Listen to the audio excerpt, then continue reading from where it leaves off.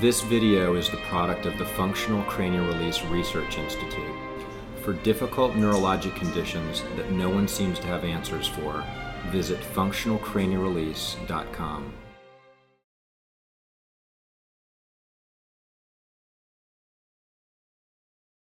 What all have you tried before coming here?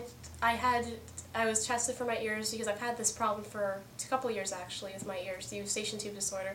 I went to a regular ear doctor. I had testing done, bone canal testing, all of that, and bone conduction tests, and they said they couldn't do anything more for me. So fortunately I was able to find about here where they do all these treatments and they can really help open things up a lot better. It helps to open up the sinus area, and I think that really especially helped me to start being able to swallow and start getting rid of some of that excessive air in my ears, which I was feeling. I had a lot of clogging, and because of the sinus opening up those pathways, I think it really helped the ears in turn to start releasing some of that extra excess air that was holding on to.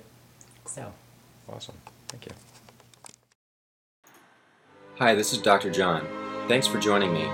If you or a loved one suffers from difficult neurologic conditions that no one seems to have answers for, send them to functionalcranialrelease.com. You can contact me by phone or email me at askdrjl@gmail.com.